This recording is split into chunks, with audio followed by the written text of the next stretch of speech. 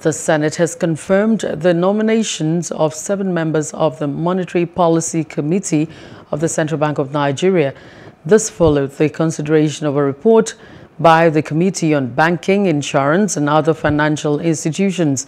Chairman of the committee, Senator Uba Sani, while presenting the report, said the nominees possess the academic qualifications, technical knowledge, and professional experience to be members of the MPC. He disclosed that the Senate Committee on Banking did not receive any petition against their nominations.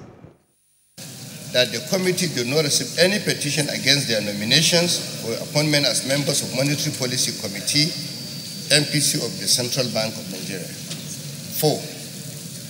That the nominees have been cleared by the Nigeria Police Force, Department of State Services, DSS, and possesses the Code of Conduct Acknowledgement Slip. 5. That Alhaji Aliyu Ahmed is the Permanent Secretary, Federal Ministry of Finance, Budget and National Planning, and will serve as the representative of the Ministry in the Monetary Policy Committee, MPC. Of the Committee on Banking, Insurance and Other Financial Institutions, on the screening of Mr. President's nominees for appointment as members of the Monetary Policy Committee in the Central Bank of Nigeria, and approved the nominations of Professor Mohammed Adaya Salisu, new appointment; Dr. Mo Omar Megbe, new appointment; Professor Michael Obadan, renewal; Professor Festus Adiola Adeni Kinju, renewal; Professor Aliyu Sanusi Rafindadi,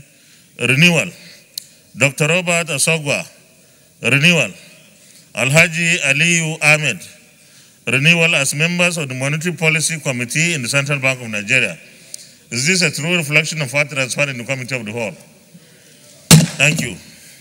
Please do subscribe to our YouTube channel and don't forget to hit the notification button so you get notified about fresh news updates.